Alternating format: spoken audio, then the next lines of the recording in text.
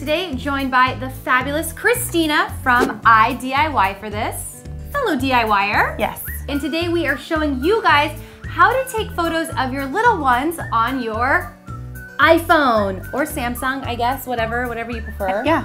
Whatever, on your phone. Basically, you don't need a professional photographer anymore. No. Keep it simple, easy, cheap. Everything's right here. I post so many photos of Ford and I use my iPhone. I get so many questions like, what are you using? What camera are you using? Or who took that picture for you? Yes, well, no one did. It was me and Christina on our iPhones. In fact, that adorable photo with the bow tie. Oh, that's my favorite photo then. Right here, this woman, she took it. All you need is an iPhone and a couple of quick tips that we are gonna show you now. Now, this would actually be a really great Father's Day gift, so check this out.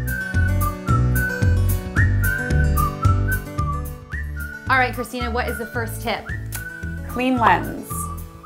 Kind of a no-brainer, right?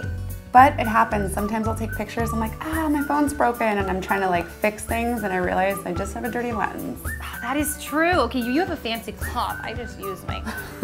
Whatever works, just get it clean. Tip number 2. Keep it simple.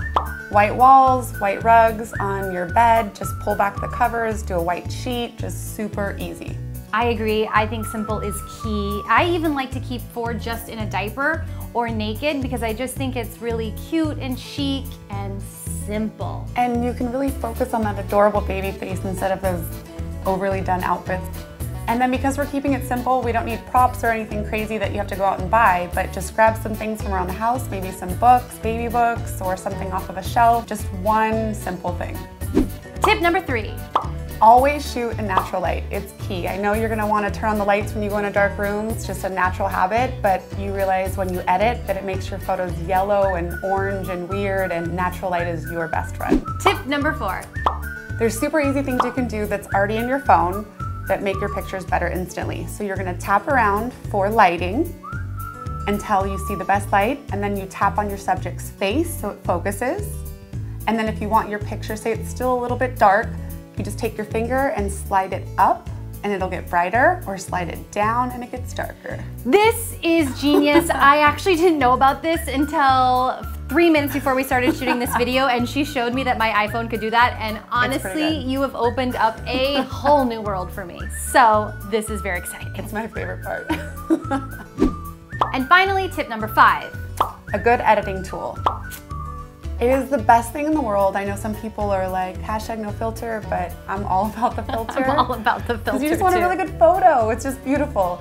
So a color story is one of my favorite apps right now. Even if your photo's a little bit dark and you set some of these settings, Pop, for example, brings the whites forward and the colors just pop. FaceTune is really good for when babies get little scratches. You can buff out the scratches or the wrinkly sheets. Yes.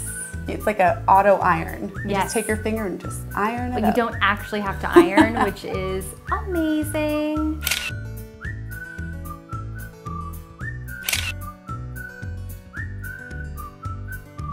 All of the information on the apps that we love are down below, so definitely check those out. Definitely.